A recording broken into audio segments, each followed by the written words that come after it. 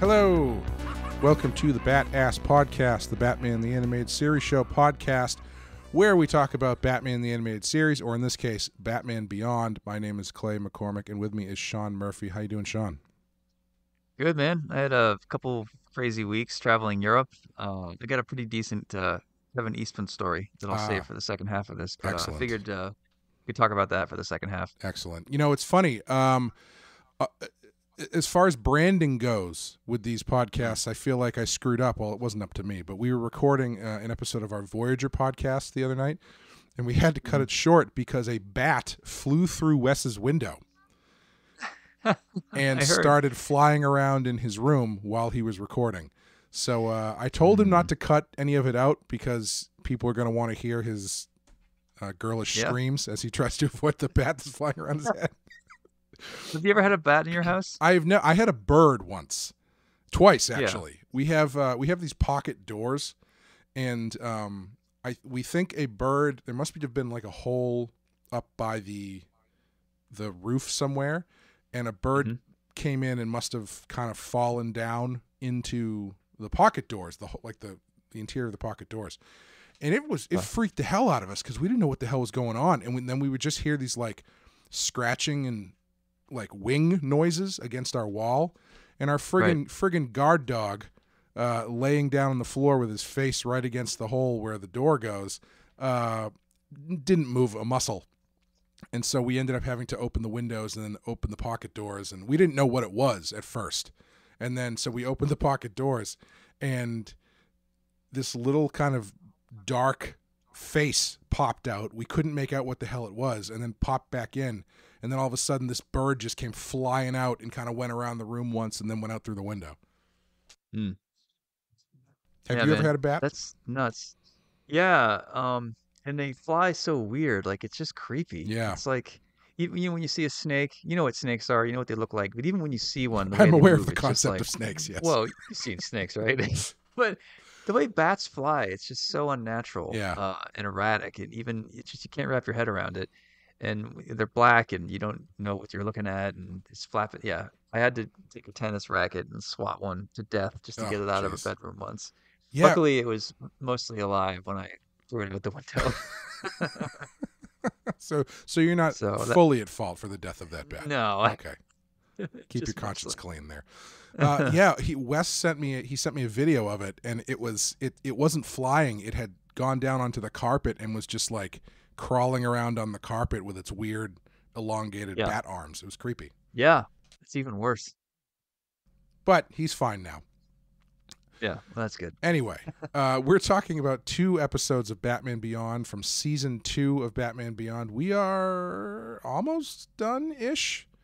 I think we've got 1, 2, 3, 4 episodes of our show left. We'll be done with season 2. But it's been a long season, man. We keep getting distracted. I feel like a lot of things, a lot of curveballs have hit us the past year, and this season's been harder to record. Yeah, lots of scheduling things, and we've been kind of moving around a lot separately and whatnot. So, but we'll get there. But today we're talking about Armory and Sneak Peek. So we'll take a quick break, and we'll come back with Armory.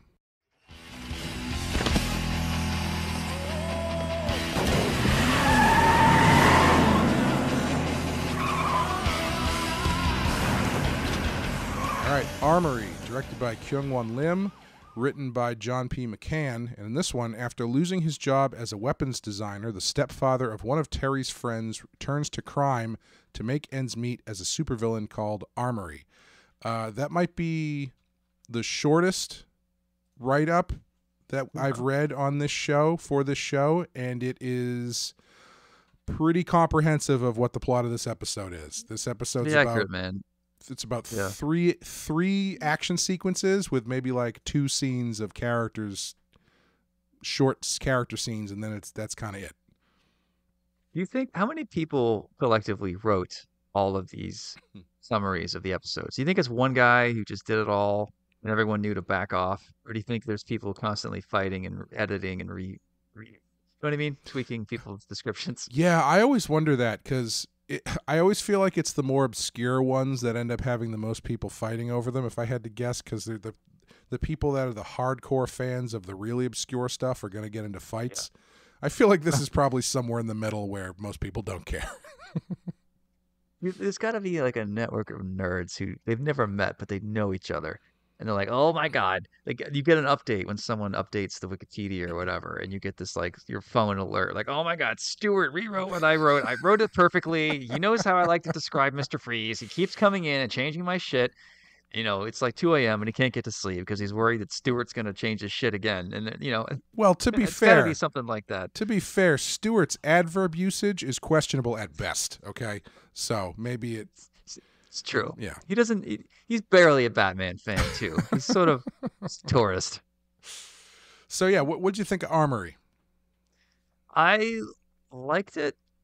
I'm kind of a sucker for stories that involve special ops people trying to assimilate back into culture. Mm-hmm. The fact that this guy was like an ex-Navy SEAL or whatever, and he was working for a weapons manufacturer and had to use his old skill to move plot forward. I'm just kind of a sucker for people who are ex-military who have trouble assimilating and have to like use their old abilities sure. in situations in a civilian environment.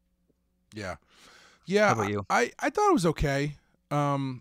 I found first of all, based on the thumbnail, I thought that this character was the Batman Beyond version of Lockup because he has kind of a similar look to Lockup, the prison-based anti-hero. And once they got into it, they kept calling him Armory in a way that and he just shows up dressed as fresh from the brand manager, apparently. And I thought that he was a pre-existing villain, but this seems to be his first appearance. But the way that they were talking about him made it sound like he was a guy who was back on the scene. And so I was a little bit confused by that. Yeah. Yeah, I don't know. Yeah, you're right. He does seem like Lockup. It does seem like there's a lot of elements from TAS in this episode.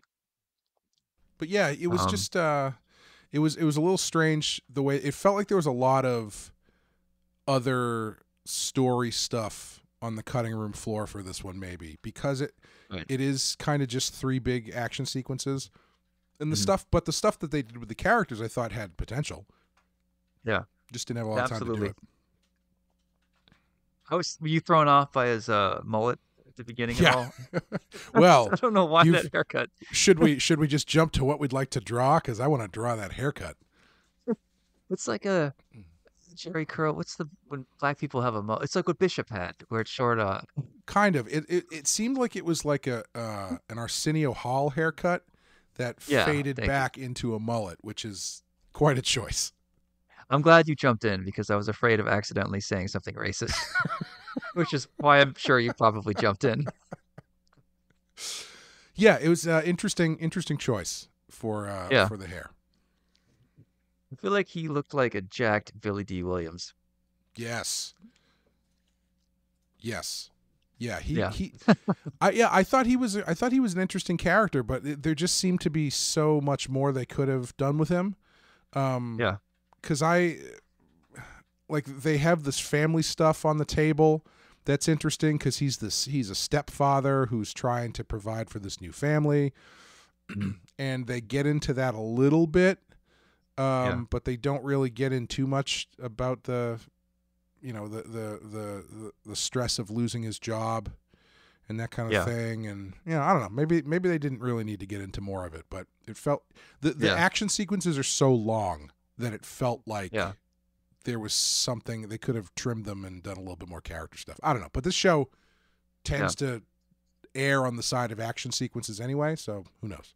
Yeah, I agree. I thought the animation was actually really good. It looked great. I like the action sequences and stuff, and I kind of like the guy's outfit, but there's some changes I'd want to make. Like he had just a pretty bland looking black mask, really. There are elements that I really liked. But yeah, underneath, I just could not stop thinking, this guy looks cool, but he has a mullet underneath. I don't know why that threw me off so much. Hey, there's no reason you can't look cool and have a mullet, right? That's true. Have you seen the new haircut that people seem to be going for. This is old man corner here. Oh boy. Yep. It's a mullet, but the sides are completely shaved. So it's like no sideburns shaved up to above the ears. And so it just looks like there's like a maxi pad of hair on top of your head. It's like a really wide mohawk. It's like in The Simpsons when Mr. Burns tells Don Mattingly to shave his sideburns, and he just shaves all the way up the side of his head. It's kind of like that. Yeah, and it's funny how I was watching this thing on YouTube. You can find these videos a lot, but like how many things The Simpsons got right after 35 years of TV. Mm-hmm. It's pretty interesting. Luckily, I guess that now has come to fruition. The weird sideburn looks. Yeah. All comes back around to The Simpsons. My lesbian friends seem to favor that look, shaving one side of their head, while the other hair is the rest of the hair is like flopped over. I don't know if all the lesbians got together and decided this was the look. Yeah, they have a. You might want to step in, Clay, before I say something stupid. They have a yearly conference, and we probably don't need to go into it more than that. No. Let me explain what probably happens there, everybody. The other interesting thing about these two episodes, actually, this one being the first one, is it's the first mention of Powers in a while. His son. Yeah, they mention him offhand in this one and a bit more in the next one. But yeah, we haven't seen anything from him since, I think, the first episode of the season, or possibly the finale of season 1. Even the episode itself, in the newsreel, they're talking about, and I forget his name, Wayne Powers' son, who we haven't heard from for a while. It's like, right, seems kind of meta. Paxton, is that his name? Yeah, Paxton. There you go, Paxton Powers, who inherited his dad's intense, angry eyebrows. Apparently, Derek Powers was a big fan of, I don't know, Aliens or something. Named his son after Bill Paxton. I have a dog named Pliskin. Derek Powers has a son named Paxton.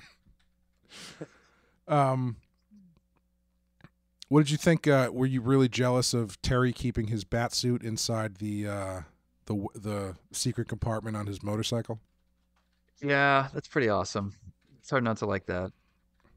I keep forgetting that it's a cloth suit. I think of it as a tech suit where it's like nanobots. You push a button and the suit just sort of like Iron Man unfolds its way onto your body. Right. But whenever he pulls the sock towel back, I'm like, oh yeah, I guess it could still be nanotechnology. But I've been looking at so much Batman Beyond stuff, and there's so much concept art out there, the Arkham games and whatnot. Oh yeah. The Batman Beyond suit has been reinterpreted to be like RoboCop suit, basically, with black bat ears on it.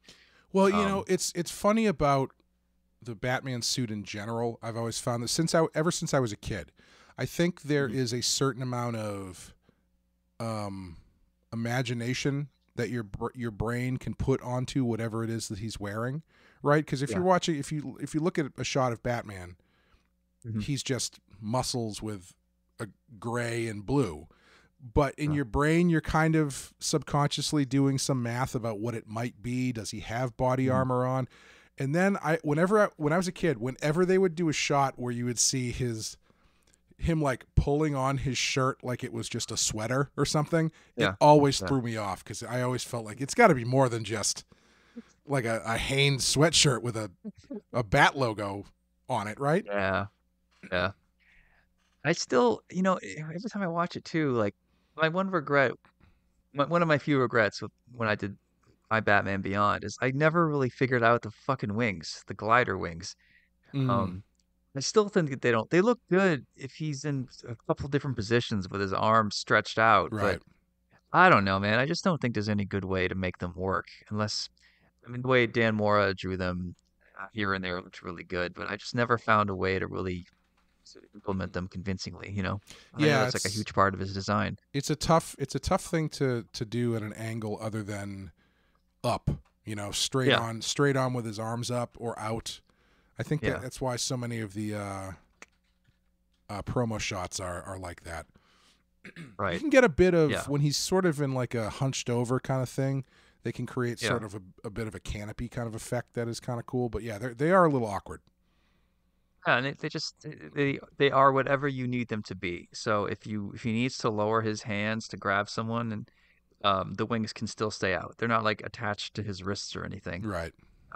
Like I tried to do the thing where his spikes on his arms extend, and it's like this like fly this these wings that pop out. But then if he moves his arms, so do the wings. And I had a few panels where I thought I drew it really cool, unique in a way I haven't seen them done before. But still, overall, I'm not happy with how I treated them, and I don't know. I wish I hadn't used them at all. Sometimes, you know. Yeah. Well, yeah, you have to though. Such a big part. Those red wings are like are R2 Batman Beyond what the thigh pouch is to Azrael Batman. You know, you just don't have even to get me have started on that bullshit. If you didn't have it, if you didn't have it, you would hear from it from the fans. Is what I'm saying. So it's a good thing you put it in. It's funny. One of the things teaching my wife how to write comics, I told her whenever you create a new character, you should give that character pouches or a backpack or pockets or something, because you don't know if this character is going to need to like pull something out, like pull out a gun or put something away. It's silly, but every character design I think that works well has some kind of pouch mechanic where they can put something away if they need to.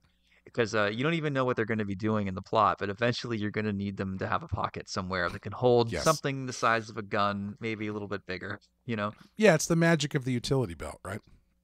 Exactly. It's my favorite thing about the Batman '89 utility belt, where if you the point of it's baked into the name.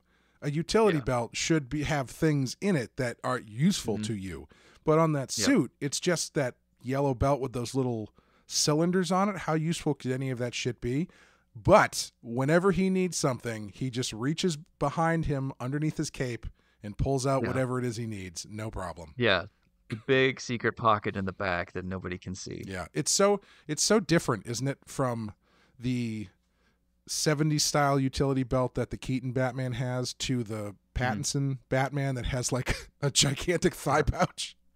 Yeah. On top of all the other shit on his like police belt. Yeah. I like the police belt look. I like a chunky belt that sticks out, and it's sort of like a weightlifter belt with pouches on it. I think that makes the most sense. And it's funny because remember, where was I? Barnes and Noble, they have all those like cheap books at the beginning when you walk into the store. And at one point they were selling like a book about Batman, which was this like explanation of all of his gear, the suits, like behind the scenes in Gotham, and it was like airbrushed and painted really nice. And they explained like his cowl, and they basically hired concept artists to like explain what's in the ears. Oh, sure, yeah. And they were, the ears are antennas. This is how he's able to, they made everything utilitarian, which makes sense, but I hated it because it just took away the magic. Yeah. Yeah. Yeah, they just they do those books for the Star Wars universe that are really cool. Those are fun because there's so many technical things in Star Wars and Star Trek where it's like, what does the inside of a Y-wing look like, you know? Right, yeah. But yeah, for something like Batman, you just kind of have to assume there's some magic built into it that he has what he needs. It's the 66 Batman thing where when he needs shark repellent bat spray, he has it. It just reminded me, a friend in high school got really into the tech of Star Wars, and he bought one of those books, and he was like, we were in the cafeteria once, and I was just trying to eat my pizza and get back to class, and he just gave me this whole diatribe of how lightsabers are made and why you need to have a wooden handle, because the only thing to insulate from these crystals is a piece of wood. And how great was it that you needed such a low-tech piece of hardware inside of a high-tech sword? I don't know. He went on and on about it. Interesting. To him, the wooden, I think, I mean, I'm happy to be corrected because I really don't give a shit, but I think there's actually wood inside of a lightsaber to buffer against the I'm into crystal that charges it or something. Yeah, the kyber crystal. The dilithium. You gotta have something to insulate the kyber crystal, otherwise it'll blow up in your hand. What is it? What are the dilithium crystals? Is Star Trek, right? Dilithium is Star Trek. Yep. Okay, so and then what is it? Don't act like you don't know. Kyber, I think it's kyber crystals are the things inside inside the lightsabers. Yeah. Yeah. No. Sure, whatever works. Yeah. Well, that was always my favorite detail about the Jedi, is that the final step of becoming a Jedi is you have to build your own lightsaber. Awesome. That is cool. Very cool. Yeah. Anyway. But imagine when you're whittling a piece of wood and you're like, this is going into a lightsaber? Like, trust me, Luke. Just keep whittling. It's part of the lightsaber. Shut the I fuck was up. always amazed Luke did so well, considering that everyone who could show him how to do it was dead. That's true. Kind of a dying art. Yeah, he did a good job. I love the green lightsabers. Good stuff. And it's nice that you have to make your own, but really, it's easier just to steal one. Yeah, that's why it always bothered me in Attack of the Clones when they show up at the end and there's like they just start like throwing lightsabers at people who don't have them for that final fight. It's just like it's too many. Yeah. The lightsaber. Then you introduce the idea of a purple lightsaber because that's what Samuel L. Jackson wanted. So yeah, like, colors okay, is fine. Yeah, I don't care about the colors. It's just it's better. You know, lightsabers are better in small bits. You know. Yeah. Anyway, thank you for joining us on the Star Wars podcast. Yeah. When do we get to complain about Mandalorian? Oh, this isn't that podcast. No, we stopped covering that a while ago. So you were covering Mandalorian? We did the first season, yeah. Yeah. We came away and we were like, yeah, it was fine. And then Wes was like, I don't know if we need to cover any more of that. Yeah, that's fair. There was a lot of podcasts that stopped covering Picard after season 2.5. They're like, I can't do this anymore, and they begrudgingly had to go back and enjoy season 3 of Picard, which was a lot better. Yeah, we almost didn't do it, honestly, because season 2 was so bad. Yeah, but I'm glad. Yeah, a lot of people felt that way. I'm glad we did, but you know, ultimately I give it a B or so. But head over to patreon.com/the File if you'd like to hear our coverage of season 3 of Star Trek Picard. It's so, I know this isn't Batman, I'm sorry, but it's so crazy that Picard is one of like the standout characters in entire fiction for a generation of people. If you told me there's going to be Jean-Luc Picard in a shitty series, I'd be like, I don't care. I'm always going to watch Jean-Luc Picard. Like, I love him that much. Yeah. And you managed to just rip that up in 2 seasons to make us not give a shit. It's amazing how much you made us stop caring. You know, even the fact that Patrick Stewart's so old and this might be the last chance. Even I have not seen season 2 because it was just so bad. I felt so rejected and angry and annoyed and resigned. Like, I don't know, man. To go into a further topic here, when they were redoing all of these old properties, they just managed to fuck up most of them. Like, they try to do Lord of the Rings, they try to do more Terminator, they try to do whatever. They just keep making it worse. Except for Picard season 3, they managed to like salvage most of it. But I would just defy you. Like, name one classic property that's been redone that they've actually managed to be on par with the rest. You know, I'm talking Indiana Jones, Star Wars. Like, I know there's a lot of nerd rage about when they try to redo these movies or do continuations long after the magic is gone. Yeah. Like, that's been the thing that people basically complaining about since the 90s, since the prequels, you know? Right, yeah. So this is nothing new, but it's just nuts to me that they're like, you know, these old IPs that were hot in the 80s, let's do sequels now when all the characters are older, and then we'll make everybody happy. And they managed to just ruin like a half a dozen of them in the past 20 years. Yeah, I think unfortunately you end up in this space, right? This weird, awkward space where if you take these characters that have turned into legends in the minds of the fans and try to do something too new with them, it's going to get rejected. And if you try to do something that's too familiar, it's going to get rejected. So you end up in this weird middle space where you're just kind of like running in circles a bit. You know, there's you could argue that that's what they did with the new Star Wars. I don't know. It's tough because the one Star Wars movie where they tried to take some steps forward and do some different stuff is the most divisive of all of them. So who knows? It's almost like maybe should take a break and make some new things for a while. Yeah, I agree. I think that, you know, I think superhero fatigue is a real thing that's happening. I'm even exhausted by superhero movies. And I work in this industry. This could be a whole other podcast, by the way, because I have very complicated thoughts on this. probably not good to just dump it on you right now. Yeah, maybe we'll do a special superhero fatigue podcast. You know what we can do? Let's watch the new Flash movie and then talk about Michael Keaton here, because that'll be a perfect springboard. Yeah. Yeah. And that comes out... Because I know we're both sort of hesitant. I'm a little bit more excited than you, but I am completely admitting that it's going to be hot. I hope the movie fails, but I want Michael Keaton to do really well. I'm compartmentalizing the shit out of that. Every time I see a new picture or a new clip, I'm just like, okay, it's Michael Keaton as Batman, but this is not my Michael Keaton Batman. I need to let it go and try to enjoy this for what it is. Right. Like as soon as I saw the first shot of him in action, but it's like a CGI action scene, I was like, I don't want to see this. Half of the fun is the fact that he can't turn his damn head. You know? But anyway, that comes out the weekend that we will both be at AwesomeCon, and B is also my birthday. So we'll have plenty of reasons to talk about it. Nice. But yeah, let's definitely do an episode about that after we see it. Yeah, and then we can use it just to complain about the state of movies and superhero fatigue and all this stuff. I think that's a good place for it. The one other thing I did notice in this episode that I stood out to me, only because I feel like he never does this, is that Terry actually averted disaster a bit in this one when he dumps the giant sand truck onto the wall of fire. I feel like most of the time Terry's a little bit more reckless and just sort of blows stuff up and flies away.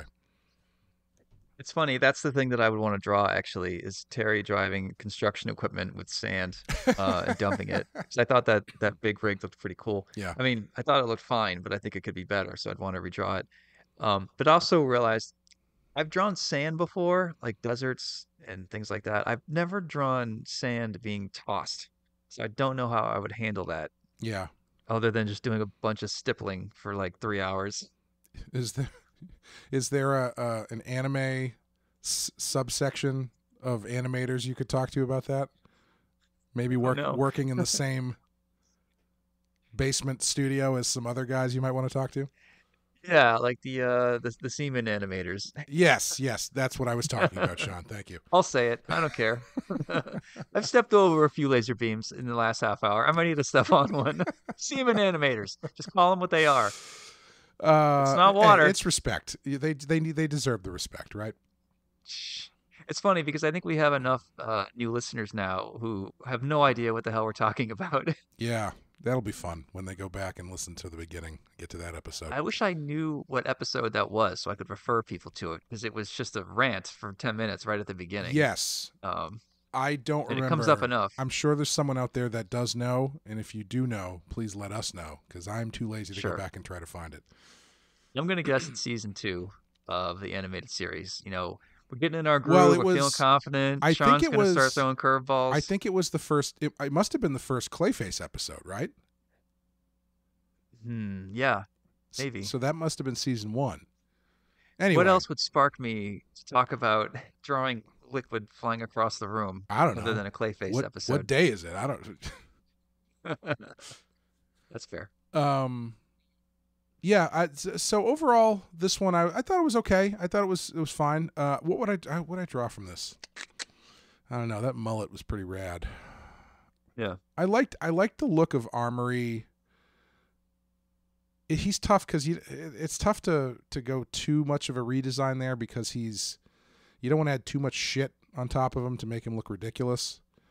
Yeah. You know, because I feel like Armory lends itself to, okay, he's got 45 guns, but you don't need to do that. Yeah. I kind of like that final sequence when he kind of comes clean and takes out the guy who's probably going to kill his family. That had some pretty fun stuff in it. I might do something like that. Yeah. What would you rate this one?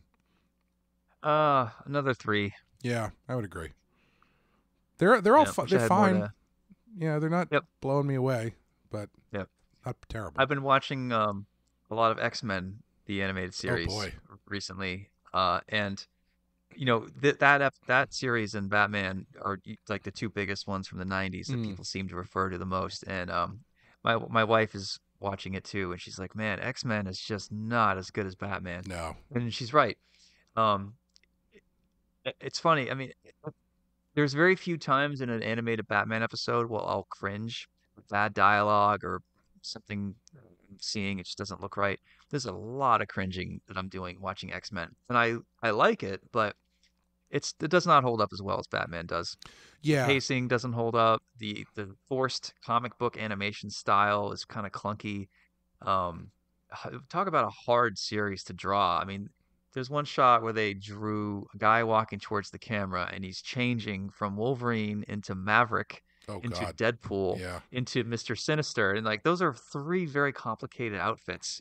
You're talking like spotted blacks and feathering while the character like Yeah. that's a lot to animate. Yeah, I mean, think about the difference between the two shows. Batman the Animated Series, they were like, okay, we're going to take these designs and make them as simple as possible and Right. to animate graphically, make Yeah. them stand out. In X-Men, they were like, let's do these comic book accurate in the era of Yeah. comics when artwork was at its most complex. Yeah. Yeah. If you took a screenshot of X-Men, it looks impressive, but when you Yes. see it move, it's very clunky. Yeah, from what I remember, it's been a while since I've watched it, but I remember that Yeah. the animation, the pendulum swings very far in each direction, Yeah. where Yeah. it has some really good looking stuff, but it has some really, really bad looking stuff. Yeah. It's mostly bad. 'Cause Yeah. I went on to look at X-Men, the one that came out in 2002, Evolution, Oh I think yeah, is what it's called. yeah. I've heard that And one's pretty they good. were the animation's way better. They're Yeah. doing more of what Man the Animated Series did. They don't try to do spotted blacks. The motion's a lot better. It's way easier to look at. Like, sure, it looks very 2000s, but it definitely holds up better than the 90s one. Is that the one where Wolverine is like the head of the team and it's like younger kids? Yeah, he's older. Yeah, Yeah. I've heard that one's pretty good. Yeah, Yeah, it is. I really like the costume they gave him, kind of this orange. yeah. Very close to the brown one from the 90s or the 80s, whatever Mhm. that was. Mhm. Yeah. Anyway, yeah, it's a struggle to get through. But I mean, what is impressive about X-Men is how they managed to do these complicated multi-episode storylines like the Red Phoenix. Right. Yeah. Yeah. They're pulling right that from shit, the you books know. in a way that Batman never really did. Yeah, Which exactly. is, it's kind of interesting though, right? Because Batman the Animated Series is kind of lauded for taking these characters and sort of giving them a bit of a boost and retelling and redefining them a bit. You know, you've got your Mr. Freeze and stuff and your Two-Faces and your whatnot. But X-Men, I feel like wouldn't have gotten the same amount of praise if they tried to do that. I think maybe because X-Men is Marvel Comics have always been so steeped in continuity that if you're gonna do the Dark Phoenix story, you got to do the Dark Phoenix story for the most part. I know they kind of simplify it a bit, but it's not like they completely revamp it to change the way that she becomes Phoenix completely or make Storm Phoenix or, you know what I mean? They're skewing pretty close to what the comics did. Yeah. Yeah. And I think that's why that's what's impressive about it is they were able to condense these kind of complicated Chris Claremont storylines and pay homage to them pretty well. Yeah. But you could argue that it might have been better if they rewrote some of it and stripped it down to its essence and made it more digestible. Yeah. They also had these, I mean, you have to watch all the episodes in order. Each episode starts with previously on a X-Men. recap. Yeah, and it's a lot of stuff going on. You have a ton of characters to follow, and yeah, I mean, it's to their credit that they did it. But I remember as a kid watching them, and if I missed an episode, I'd be like, oh God, because you don't have DVDs back then. There's no internet. You can't there's no way to check on what the hell happened. So if you missed an episode, you were kind of fucked. Right. Yeah. Yeah. And then you come back after 2 weeks and you're like, why are they in the jungle? Yeah. What's the Savage Land? Man, why is Professor X? Why do his legs work? I always hated this. I never liked the Savage Land in the comics or the TV show. I don't know why. I just never liked it. I didn't know what it was until earlier today all right, so it's this jungle in the middle of Antarctica where there are fangs and beasts and where Professor X's legs work. Yeah, I think it's their powers don't work there, right? Is that the deal? Okay.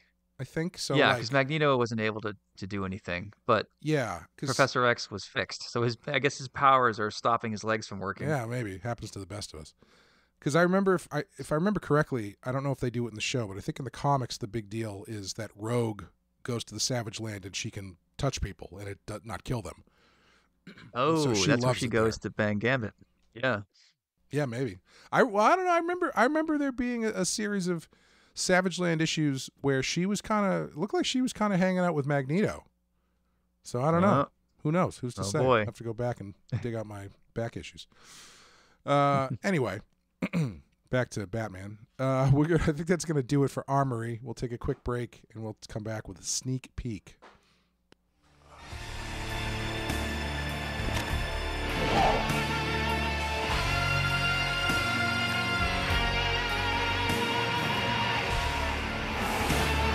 Help me! I can't stop! Okay, Sneak Peek, directed by Dan Reba, story by Alan Burnett, teleplay by Stan Berkowitz.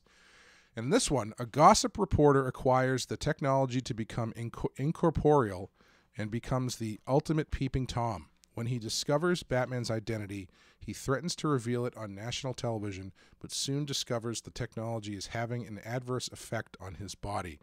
Do you think that Michael McKean saw the episode with Tim Curry and he was like, wait, Tim Curry gets to do a weird accent? I want to do a weird accent. And so that's why he was like, I'm going to be an Australian TMZ guy? Is that what that was? I couldn't quite place what he was trying to do, but I think it was Australian, yeah. Yeah. And was it supposed to be like hard copy, that show from the 90s? Yeah, it's, the 90s were there were so many of those types of shows that I think it's just an amalgam of all of them. Yeah. Yeah, Ben, I really dug this one. I loved at the end he was basically just falling to the center of the earth forever, and that was it. Batman's like, well, that's what you get. Yeah. This one didn't grab me until the part where he sneaks into the Batcave. Yeah. Because I was like, okay, sure, can phase through stuff. That's bad. But then once they did the exposing Batman thing, that got my attention. And then then the ending, man, I thought that ending was terrifying. Yeah. Yeah. I mean, when Terry's trying to save him as he's falling through the floor, I felt like this one reminded me a lot of TAS, the one called See No Evil. And it's this one that I refer to a lot. You basically have a guy who's using a stolen technology or a stolen suit, and the suit eventually becomes part of his body, or he becomes addicted to it, or something goes on. And the investigation is, who created this thing, and you find out the guy who created it died or isn't around anymore, and someone else took it and they're using it now. I thought that was really, very similar. But I agree. The beginning of this was like, this is fine. This is another 3. And then when you risk exposing Batman, that's huge. And then Terry comes out to his family, and they just laugh at him. Right. And then at the end, when this guy's just falling to the center of the earth, it got real good really quick. Yeah. And there was the hilarious moment where the Tong gangster guy busts into the room with the rocket launcher. Starts firing rockets. It was good. It was a good one. They got into more interesting stuff here than I feel like they have in the past few, definitely. Yeah. I wish that they had dialed it up even more, actually. Yeah. I'm sure there's I don't know what I would do to rewrite it, but I definitely would love to try to raise the stakes throughout, because it just seems like a lot of these episodes are inconsequential to Batman, and this one really strikes deep. Right, yeah. And the last episode was one of, I think, 5 episodes that Bruce isn't actually in. And right. I didn't think they really needed him because it seemed like a much more of a Terry story. But this one, they finally get into some of the stuff involving Bruce, obviously being Batman before. And I was kind of surprised that what I really liked about it is that they treated the Michael McKean character, whose name escapes me, they treated him. They made him smart as far as a blackmailer goes, because instead of just publishing everything, he's like, no, I'm going to play the game. I'm going to build suspense, and I'm also going to try to get something out of you guys here. So he blurs the faces and stuff. I thought that was pretty clever. Yeah. Yeah, I thought it was really nice too. What did you think? It's funny. I thought the opening was pretty funny too, when he's going all around revealing all this shit, and he talks about the boxer's trainer having an affair with his girlfriend. Cut to the door opening, and you see this huge burly guy with a scar on his face. Yep, that was good. Yeah, that might be what I draw actually. Yeah, and they make reference to Paxton Powers. That this was the one where they say Paxton Powers. Remember that guy? So I don't know if he's now just a throwaway joke, or if this is a setup to use him again and just remind people who it is. I don't know. Yeah, I mean, maybe they're gearing up to use him again in another episode. But I don't know if the show thinks that far ahead. Like, that would be pretty impressive if they were like, all right, we want to have Paxton in season 3, but we haven't heard from him for a while, so let's pepper him in season 2 just so we can get people ready. Yeah, I don't know. I mean, honestly, I probably wouldn't think that if it hadn't been for the fact that 2 episodes in a row kind of name drop him in a referential way. But, either way, it wouldn't surprise me. If he doesn't come back for the rest of the season, wouldn't surprise me. If he shows up again in 3 episodes, it wouldn't surprise me. Yeah. What would you draw in this one?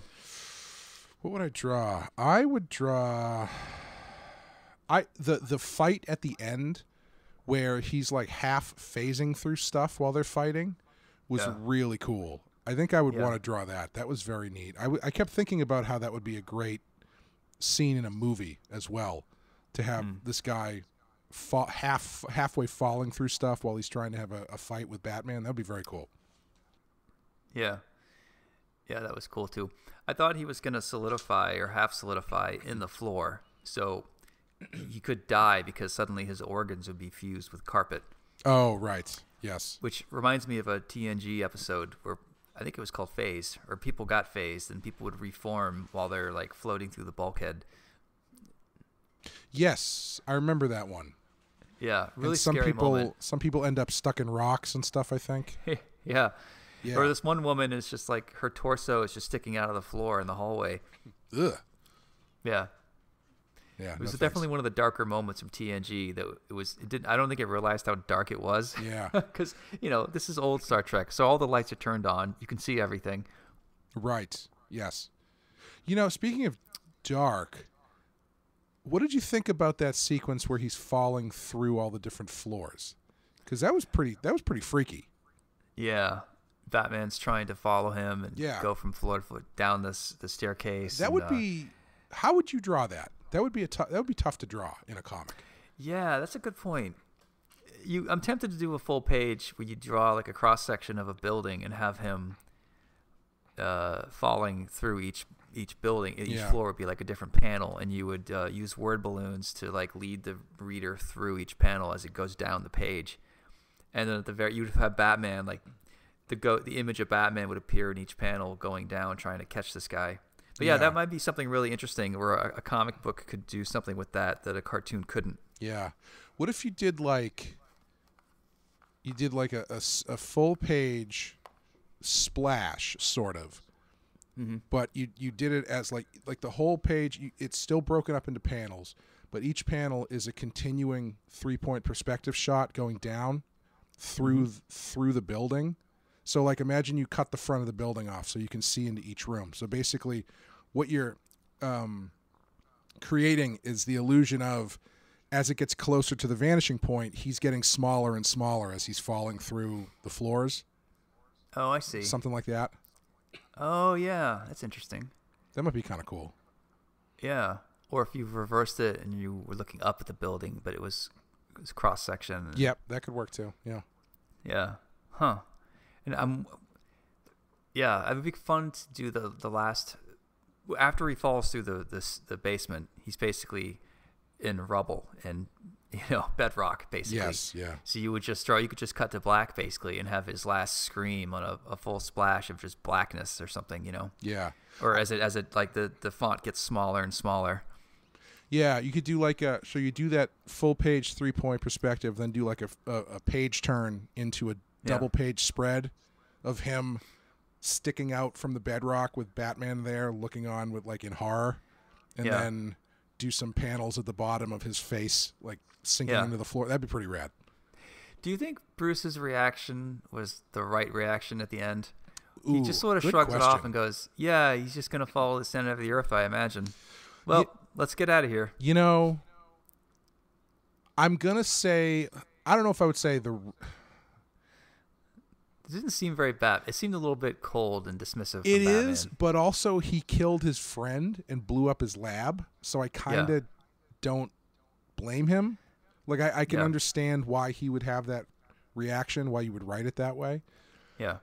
But yeah, it is very cold. Although, you know, Old Man Batman is a lot colder, I think, than the TAS Batman, who did have a lot of warmth to him.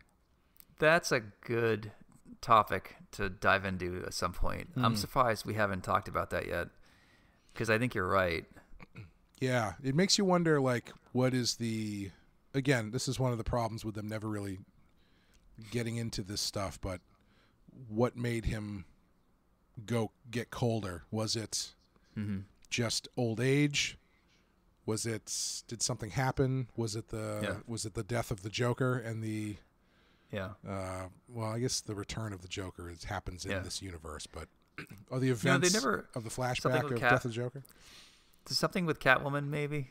They never really talked about what happened with him with Catwoman. Yeah. In this, and I feel like that would have been a great episode had they done it, because you could also get these great flashbacks.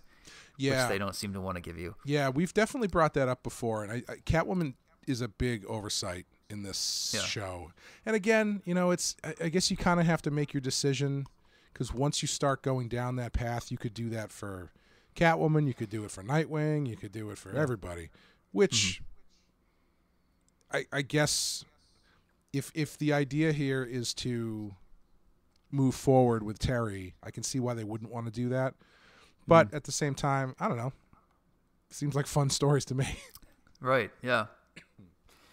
Yeah. Okay. So what I was thinking in the scene where Bruce shows up at what the hell's this guy's name? Hold on a second.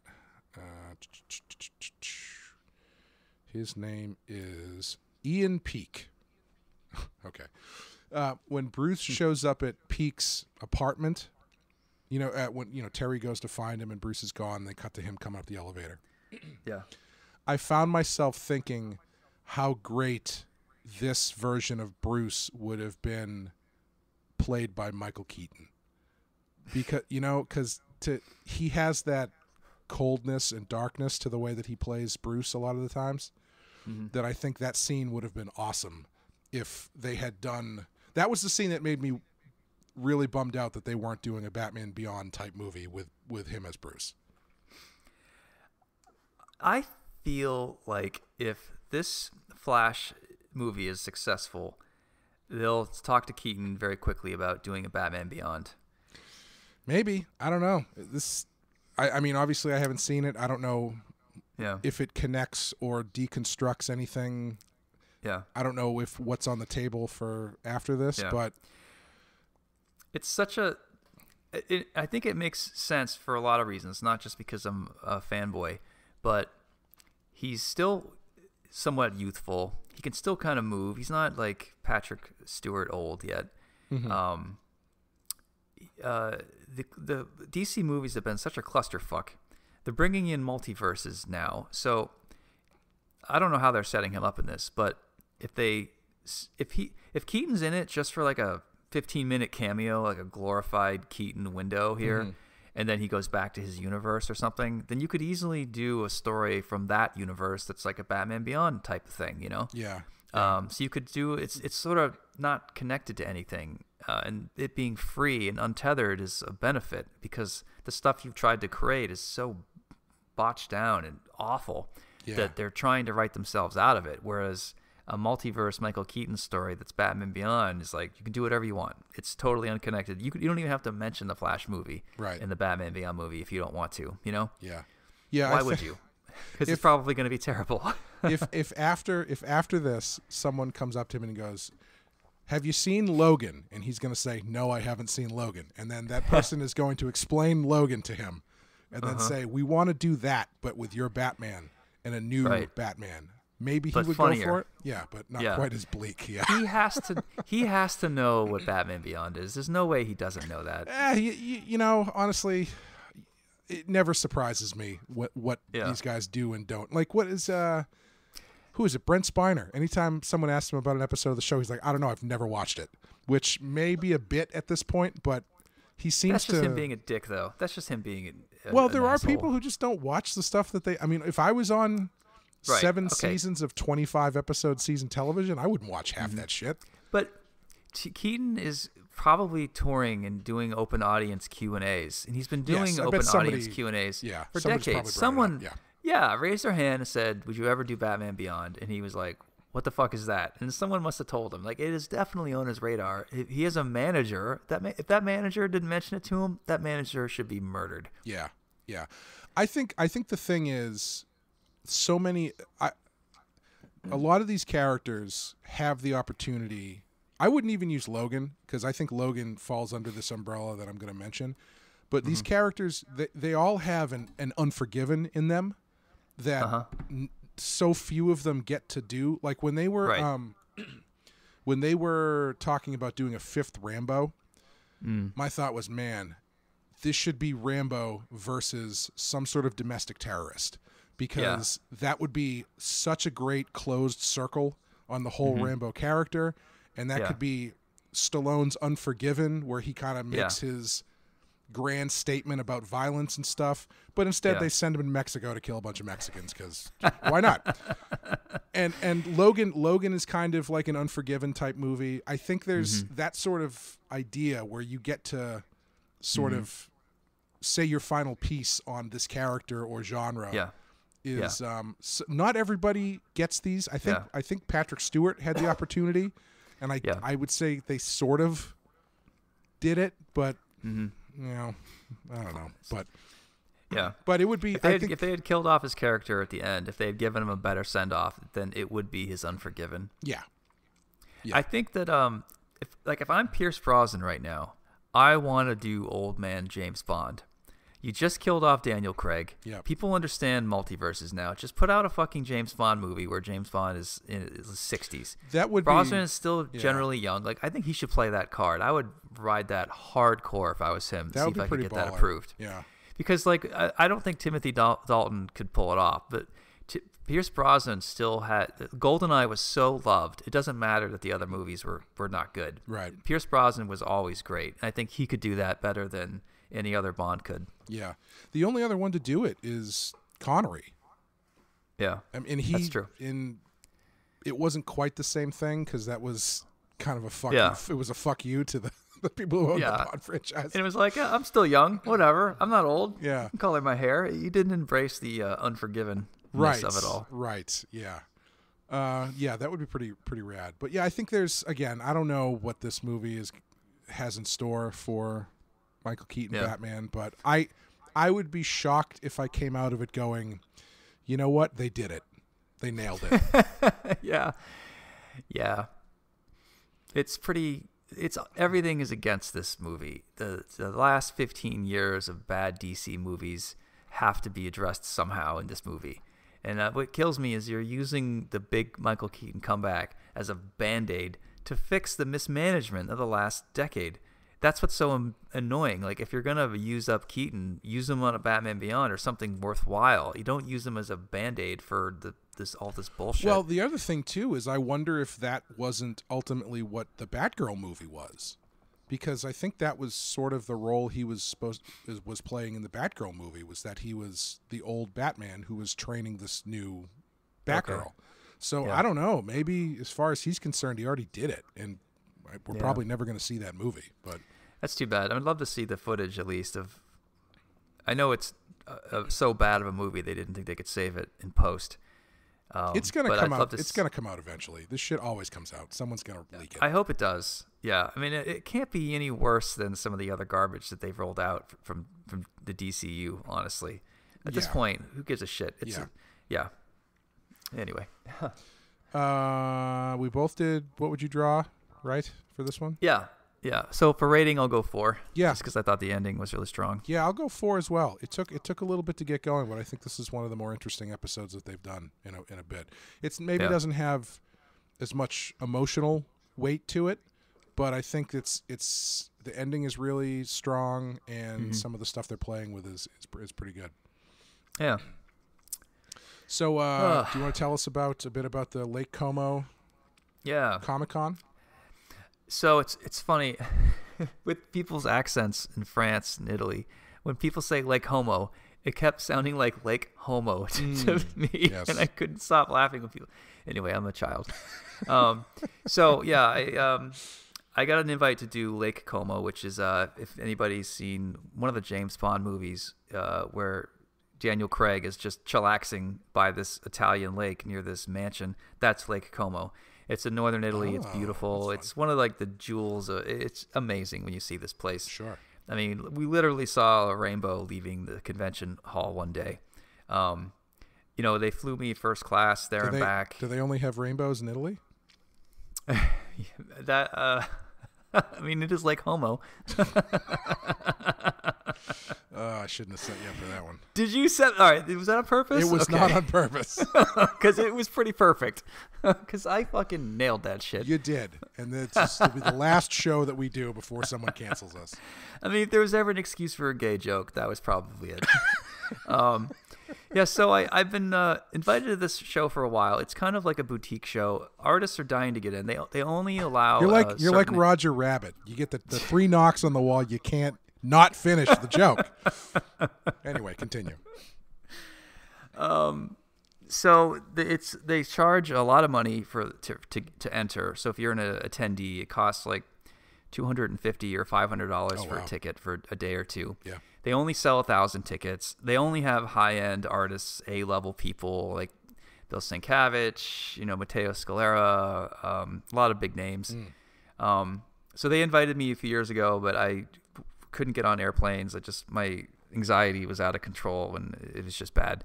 So I've been putting off this trip to Europe because I just don't want to fly over an ocean where there's no airport around to land a damaged plane. So I also had this invite to do this signing in France. My publisher there is Urban Comics. Batman sells really well over there, so they've been dying to get me back and basically do a road tour. So I said to them, well, they all know each other, the Italian guys and these French guys, and they're all sort of friends. So I said, can you guys just fly me over there once? I'll do France first. I'll do a signing tour, and then I'll go to Italy. I'll take a train, and then we'll do that, and then I'll just come home. Because I don't want to be gone for too long because I really want to get back to Zorro. Sure. They managed to put it together. I show up. I have a girl who's my translator. She's my road manager. I've never met her before, but she is like attached to my hip the whole time, and it was great. She was awesome. It's funny when I show up at the hotel and I'm like, oh, so were you with me the whole time? She's like, yes. Like, oh, so everywhere we go, like there are no other artists or writers or creators. It's just you and me. And she's like, yeah. I'm like, okay, do you want to get a coffee or something and like get to know each other? She's like, sure. So I'm asking her questions and I'm like, she's 27. She's really nice. And I was asking her what kind of comics she's into. She says she's into feminist comics. Oh. And I was like, oh, is that like a genre here? And she's like, yeah. I'm like, oh, okay. I didn't know that. So she kept talking about feminism, and feminism in France is just a different word than it is here. So normally when a friend throws feminism at me, I'll start poking holes and just being antagonizing just because I think it's fun. But I don't know this girl very well. I don't want to piss her off. So, once I got to know her, I started to ask her more questions. And it's really interesting, the difference in feminism in France versus how it is here. Mm-hmm. Especially because there's a whole genre of books for it there. Yeah.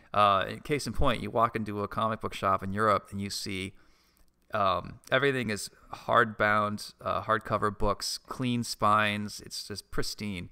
And the categories are like adventure comics, pirate comics, sci-fi comics, feminism comics, history comics. Like it's broken down to so many subcategories that we don't even have here. It was pretty amazing.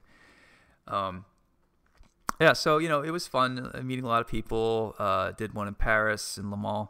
Nice, a couple other places.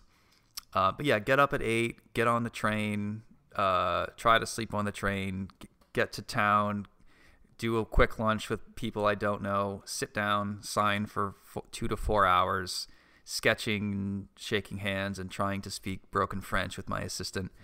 Go to a big dinner. They don't let you go to sleep. It's like, oh, here, try this wine, try this food. Here's a delicacy that we've been saving for this occasion. Boy. You can't say no. Yeah. And one day I tried, I was hungover that morning. I'm like telling my assistant, please don't let me drink anymore today. I just can't. I can feel my body beginning to crash. I still haven't acclimated to the time yet. And I'm older than I used to be. Mm-hmm. But then at dinner, this guy, oh, my family owns this famous vineyard, and we've got 3 bottles of wine set aside. They're 20 years old, and we saved them just for you. Oh, so wow. you can't not drink them. It would be rude. Right. So I'm like, okay, here we go again. So, it was basically keeping up that rock star schedule for a week straight, which sounds fun in theory, and it is, but it's really exhausting. So finally I ended up, my wife flew out halfway through, met her in Nice, and then we took the train to Italy, and it's just calm and relaxed, and I finally had a day to just do what I wanted, just walk around and shop and all that, and it's just beautiful. Yeah, and then the convention center itself, it looks like the building from Jurassic Park when the trucks roll up to, Sure. spared no expense. Sure. It's like green trees hugging it, big windows, sort of futurist but rugged at the same time. It's hard to describe, man. And even they put us up in this for a big event party. It was this sort of converted mansion castle thing that looks like a setting of a James Bond movie again. It just feels like, man, comics doesn't deserve this kind of treatment. I felt guilty. I felt like, I think the industry is in trouble, and I think there's some serious questions we have to answer, and I'm on top. I'm not worried about me. I'm worried about everybody else. Mm-hmm. And to be at this big extravagant event where all these artists are celebrating, I felt thrilled that a lot of these guys who were there feeling good and drinking and eating for free, it's nice that they're celebrated because I know they're not making the living that I am. But I also felt like it just is wrong to be at a party and patting ourselves on the back when things are so shaky right now. Mm-hmm. You know what I mean? Sure. I felt like Mask of the Red Death syndrome, where everybody's behind the safe walls partying while everybody's dying outside. Sort of, yeah. I felt like a general, and I'm in the palace with the king and his queen partying, and I'm like, people outside aren't happy, right? This is gonna blow back in your face, but okay, What I'm are they gonna do? Here. Have some sort of French Revolution or something? Get real. Yeah. Oh man. So yeah, it was fun. Great hotel right by the lake, and Kevin Eastman, who created the Ninja Turtles, was at the same hotel. And he's there with his in-laws and his wife and a bunch of other people who work on his books. And so for 4 days straight, I would just run into Kevin Eastman at the bar, at breakfast, at dinner, and it was crazy.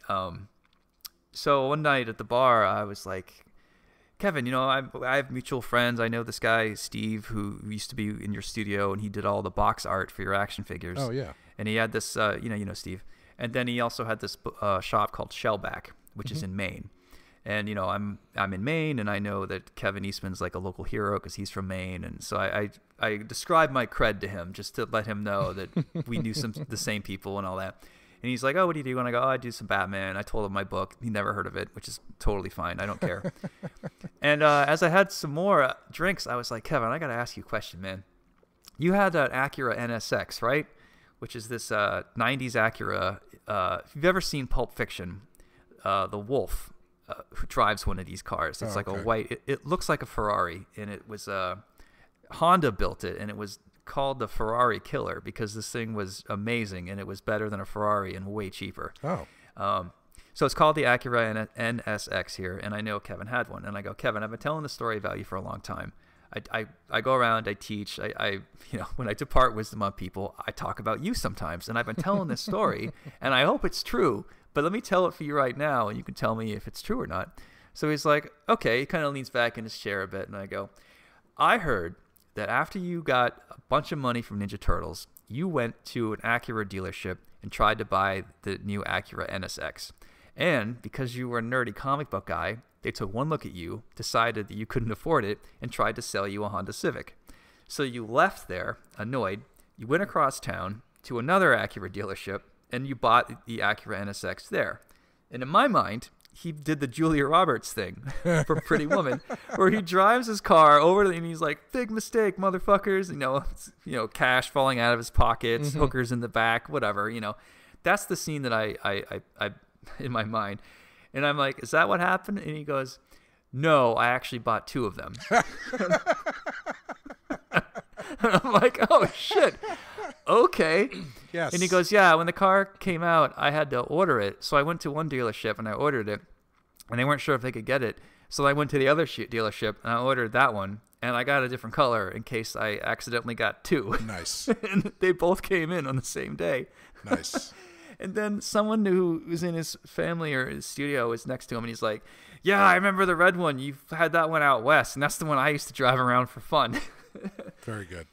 And, I loved that I told him this story that I thought was too crazy to be true, and he actually ended up impressing me with the fact that he bought not just 1, but 2 of them. Pretty amazing. I thought he was going to say, wow, most people usually ask me about the tank that I owned. Yeah, well, he mentioned the tank, too. Oh, he did? Okay. I knew about the tank, and yeah. I skipped around that because I don't care about tanks, but I care about that Acura. That reminds me of a story about John Bonham from Led Zeppelin. He apparently once wanted to buy a Rolls Royce, and so he wandered into the Rolls Royce place looking like the drummer from Led Zeppelin. And he's like, I want to buy this car. And the guy was like, sir, you can't possibly be serious. He's like, no, I want to test drive this car. He goes, sir, come on. And then so he finally said, this one, I want to test drive it right now. And so he got into it, turned it on, drove it through the window of the dealership. Got out and threw the guys the keys and said, spray it up, make it look great. I'll pick it up tomorrow and don't ever talk back to me again. Wow. Is that true?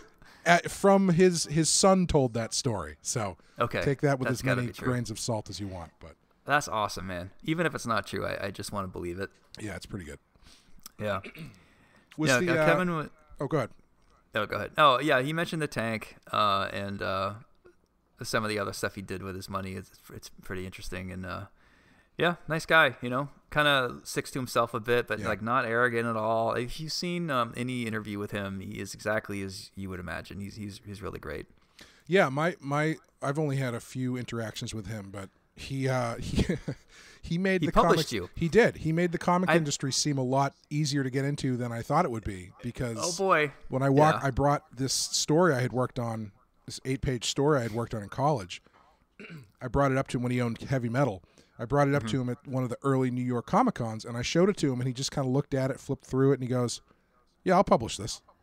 Yeah, I was like, "What?" I told him that story. Oh, that's nice. And he was like, "I remember that fuck guy." That guy. Yeah. No, I said, my friend, you published his first book. I guess he came up to you at a show, and you flipped through his stuff, and this is a while back when you owned Heavy Metal, and you basically said, "Yeah, man, I'll publish this." And he nodded, and he goes, "Yeah, I did that with a few people." Oh, so not special. Yeah, okay. No. Then he goes, "But there was this one guy that slipped through who I didn't think was very good. Yeah. He was really tall. Yeah. And he loved wrestling." Well, I didn't love wrestling back then, so it must have been somebody else. How was the crowd at the show? Good. Yeah. Very nice. A lot of the artists who were there did not do very well. Oh, really? Okay. Yeah, they had, I know the owners, and they said we probably invited 30% too much. So if you only have 1,000 people attending and you have 110 artists, then you have 10 customers per. Yeah. So if those people aren't spending money, then you're going to have people who creators that aren't doing that well. Right. I mean, no one wants to complain because you're in the most beautiful setting you could possibly imagine. Oh, of course, yeah. But I had a line. Art Adams had a line. Mateo did.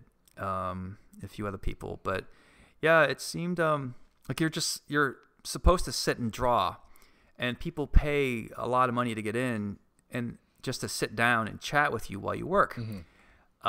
And I hate that. I'm not good at talking while I'm drawing. Mm-hmm. And I've set up my table at conventions purposefully. I do signings, not because I'm busy. I do it to congest everyone into a line so I could just deal with them all at once, and I can shake hands and sign and do quick sketches. Yeah. And 5 minutes each, get through the line. And I'm very good with my readers. I go out, I'm like, how you doing? Are you from here? Do you buy this book? Like, everyone walks away happy. I'm very good at this. But for 2 straight hours, I can give them my all. And the thing is, when you're an artist, people want to talk to you. They don't really know what to say unless they're an artist themselves. Right. But when you're a writer, you're in their head. So they want to, it's like, oh man, why did you do this with Gordon? How do you feel about Gotham? With Punk Rock Jesus, do you feel like this about religion? And those kinds of conversations are hard for me to do while I'm trying to do like a nice, complete commission. So I'm fine sitting in a convention and drawing if I have headphones on and no one bothers me, but then I seem like a dick. So normally I also have an assistant, and at this show I didn't. So I felt like I stepped back in time to how I used to have to convention, where I'd sit down, I'd try to get work done, and people would just be walking up to me and bothering me. And like they actually have chairs in front of all the tables, so they want people to feel invited and sitting down and chatting you up. Yeah, while you're working. Yeah. And I'm terrible at this. And I look over and Art Adams is fine doing this for some reason. Mateo's fucking friendly. You can't even make him frown. A bunch of other people had no problem with this, but I'm the one like struggling, like, oh my God, I'm not getting commissions done. What was was there a language barrier at this point, or were most people speaking English? Unfortunately, most of those people spoke English. So I was hoping, well, they'll be Italian or French, and maybe they'll leave me alone. They'll be too embarrassed that they don't speak English well enough. Nope. Even if they don't speak English well enough, they're sitting down and they're going to try, and you have to try to help decipher for them. Yeah, there was everyone was really nice and sweet, and I knew how much they paid to get in, so I went out of my way to be absolutely fine and perfect with everybody. I think I took one break, went to the green room, which is where artists can escape, and I tried to do commissions there. But then I had other artists who like my stuff bothering me. So like, I know I'm sounding like an asshole here, but like I couldn't go anywhere without being bothered. There was one guy who was German who had something about him. He was able to sit down. He was like a lean back, relaxed type of dude. And I was able to work just fine chatting with him. Mm-hmm. I don't know what he did, what magic he had. And I'm surprised that like a German would be able to do that, because they're normally very uptight and a lean forward type of society. This guy was fantastic. And I'm still trying to figure out now, like, why was he able to sit and chat with me so easily and I could still get work done, but everyone else just, I needed to put my pencil down to pay attention. Yeah.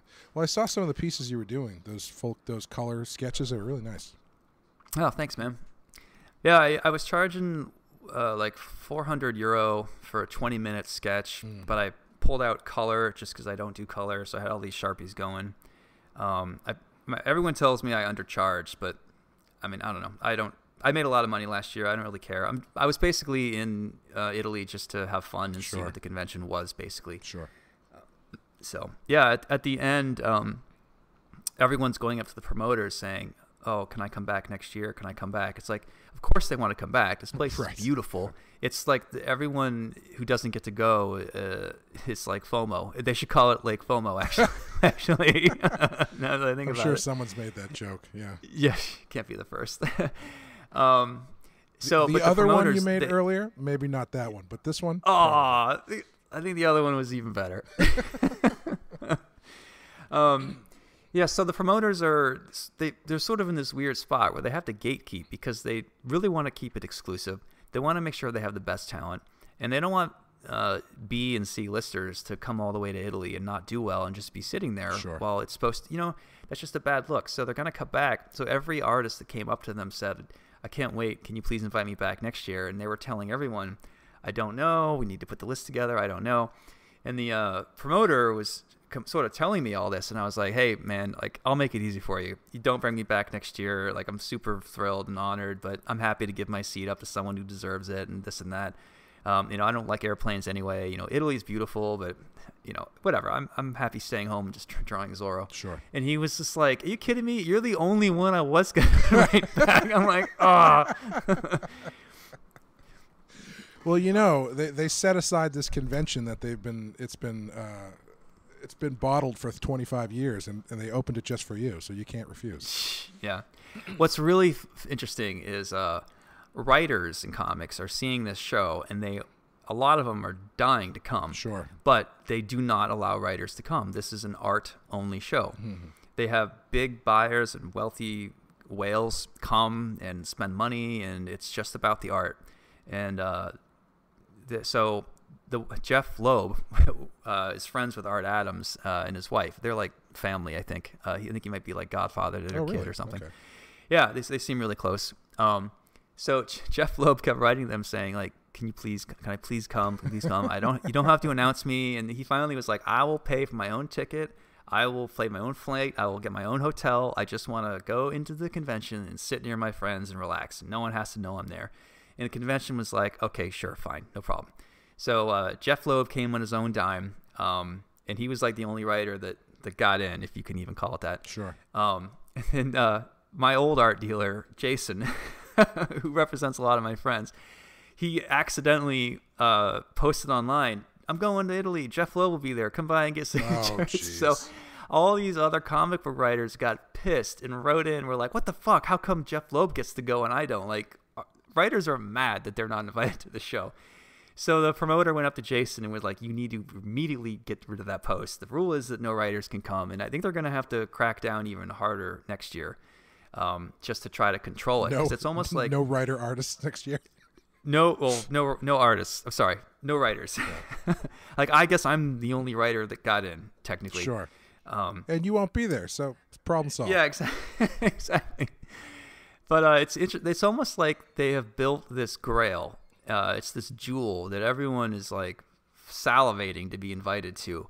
And by limiting who gets to come, both guests and creators, and especially not allowing any writers to come, period, has made it even more desirable. Sure. So I don't envy the position they're in to try to gatekeep this thing, to protect it, you know? Yeah. It sounds like quite a unique opportunity. Yeah. For a very limited number of people. So obviously people are going to want to get in. That's the nature of that stuff, you know? Yeah, I mean, comics already has a lot of high school cafeteria bullshit politics. Like, we're a very immature industry. You can imagine how an event like FOMO. Wait, shit. I was really trying to say it the correct way. Sure you were. You can imagine how that would trigger a lot of people. Well, why don't you just start the Lake Winnipesaukee writers only convention? Because there's no way to... wait. Winnipesaukee?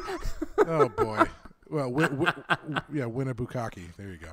Boom! You know what, dude? You're right. Leave all this in. This is all great. I think that's a good place to end.